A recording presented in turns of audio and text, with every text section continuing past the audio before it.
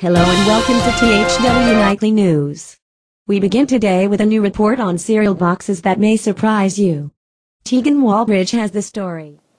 Here at the local grocery store, you can clearly see that the aisles are full of cereal boxes. But what do many of these boxes have in common? A new study shows that children are attracted to the boxes with the characters on them, like Toucan Sam, Tony the Tiger, and Captain Crunch. Many children prefer the boxes that they can make eye contact with. Look at this Cocoa Pebbles box, for example. Fred Flintstone is designed to look at children who are 48 inches and under. Personally, I'd rather choose my cereal based on how it tastes, but that's just me. Back to you, Marjorie. Me as well, Tegan.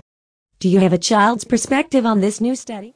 I do, Marjorie. This little girl looks like she likes cereal. What's your name, sweetie? Reese. And how old are you? 10. What's your favorite cereal? I like Honey Nut Cheerios. And why is that? I just like the flavor. Did you hear about the new story where the children are attracted to the characters on the boxes? No, but it does make sense. I do like the honeybee. Well, there you have it, Marjorie, a kid's perspective.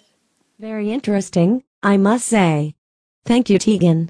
We will be back after the break with new details on Malaysian Airlines Flight 370 and news on the endangered species that is nearly facing extinction.